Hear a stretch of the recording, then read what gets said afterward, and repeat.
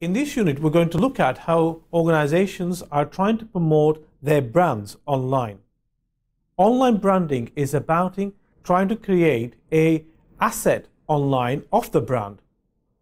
Well, this brand can only have an asset if the brand is trusted by its audience.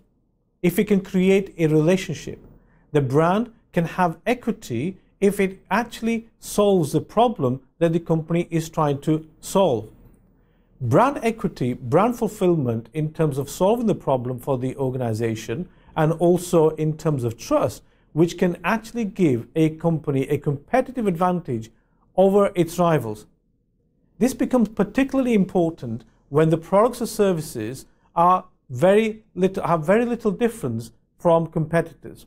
And so digital brands become far more important in terms of achieving a competitive advantage. We see digital brands such as Amazon, such as Google, Next, and Tesco are continuously trying to improve their image online so that when we want to purchase something online, those are the brands that comes to our mind and those are the brands we think of very quickly.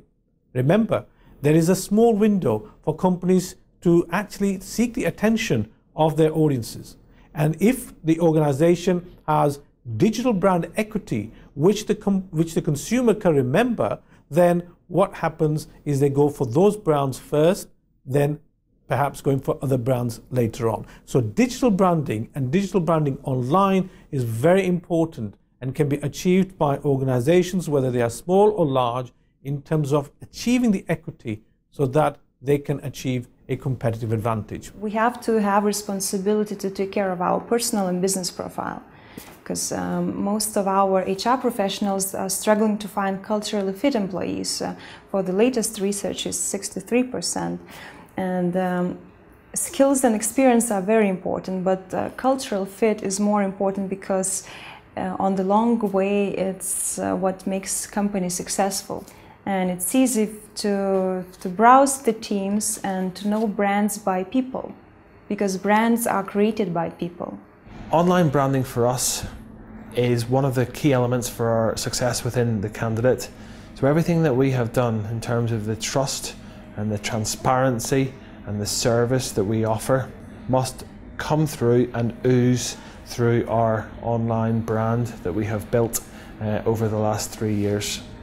We are, first of all, we are creating our online presence, and since we are ready, we are driving traffic to our owned media presence. It's not easy because first of all, you have to be ready in terms of content, in terms of identifying the audiences, and then you have to launch the campaign. So my advice to every client: don't go to Pinterest, don't go to Instagram if you're not ready and if you don't have someone to manage them.